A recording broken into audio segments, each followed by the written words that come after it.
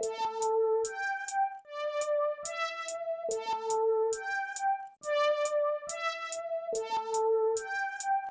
if you knew how much that I loved you would you trust. So we're down here at Red Bull Studios for the day, freestyling really, sucking in some of the vibes of the space.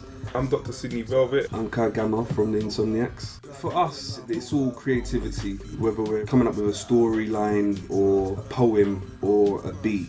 You know, it comes from discussions about music, discussions about life, and just kind of distilling our experiences into something musical that other people can enjoy. In your eyes for upcoming love demise, but I'm just cautious. Why? Seen too many films, heartbroken shit. To somebody who hasn't heard our music, I'd describe it as reflective of the diversity in London, you know, and the different cultures and different vibes that London has. We try and represent that and combine everything to make something beautiful.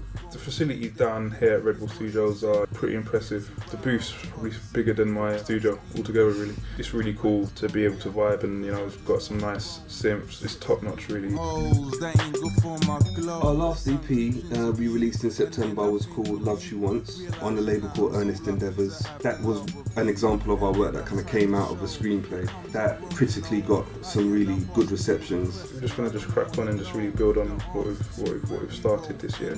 With do wonder faces, 'cause trust is the basics, man.